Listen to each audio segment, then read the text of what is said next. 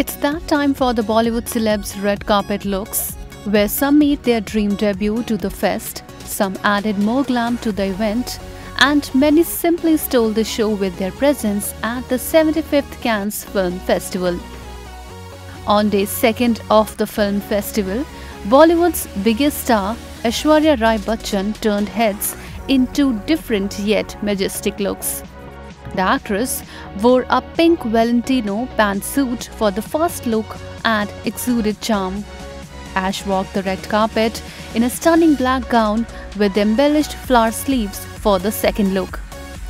Many celebrities, including Pooja Hegde, Hina Khan, Tamanna Bhatia, Kamal Hassan, A.R. Rahman, Nawazuddin Siddiqui, R. Madhavan, and others were part of the Indian delegation at Cannes 2022, and we must say that all of them made heads turn in their respective outfits.